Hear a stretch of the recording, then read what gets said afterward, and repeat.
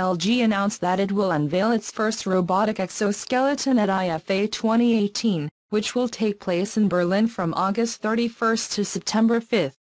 The exoskeleton, called LG CLOi SuitBot, is designed to support the legs of users to allow more strength of the extremities. This robot differs from the others that LG has announced because it is a robotic exoskeleton that you can use, not a robot.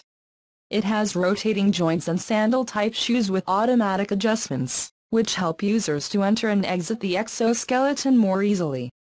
It is designed for a comfortable fit and provides a natural improvement when walking, stopping and working. It can help people who lift heavy objects or operate with heavy tools. The CLOi SuitBot can also be connected to the LG service robots to be part of an intelligent work network, according to the statement. They can work together to deliver information and transportation tools in a factory or workplace.